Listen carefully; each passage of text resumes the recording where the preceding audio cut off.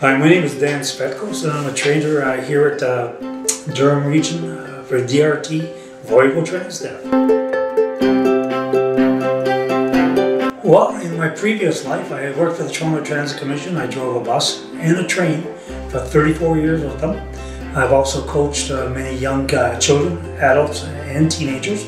And I think my coaching ability and my ability to communicate fits in very nicely with my position here as a trainer with Voyago.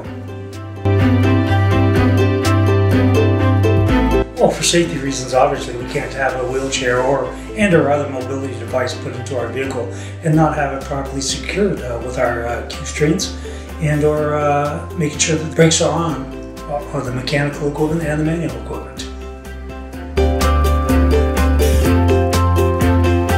Next to the securement, they are the most important thing. All brakes must be functioning before they come onto our vehicles. If their brakes do not work, they do not ride with us. The safety is paramount with us here at Voyago Transdev.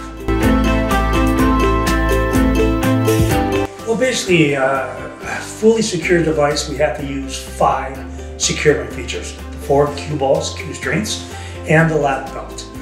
When we do an empty chair or a device, basically making sure that the brakes are on, the unit is powered off. We don't have to use the lap belt on that. We ask our customer to secure the brakes so there's no movement of the wheelchair while we're doing our securements. You will add your first securement here. Slide, turn, red button up. This would be the most solid place to put this securement.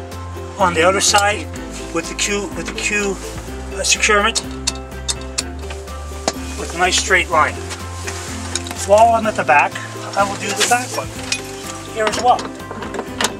Again, place flat, lay down, and at the solder joint.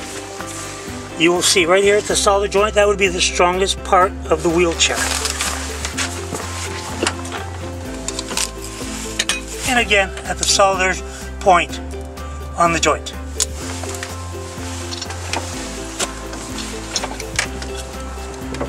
And making our last securement, we will place it flat, run it up, turn it in, and again to the strongest point. This would be the strongest point on this particular wheelchair. At no times do we secure these between our customer's legs for obvious reasons. Okay, now the last securement we do is the seat belt. It should be straight out and make sure that it's pointing in the correct direction. If you put it this way, your belt's going to be upside down when you're trying to do the securement. So let's ensure that we point it facing out. So we clip that in to the spot there. We try to bring the customer around this way. We then pull lots. We ask our customer to put their arm through. Now they can do the securement themselves. Okay, so they're ensuring that the belt is over the shoulder and in the midsection of the client. This would be considered a good securement.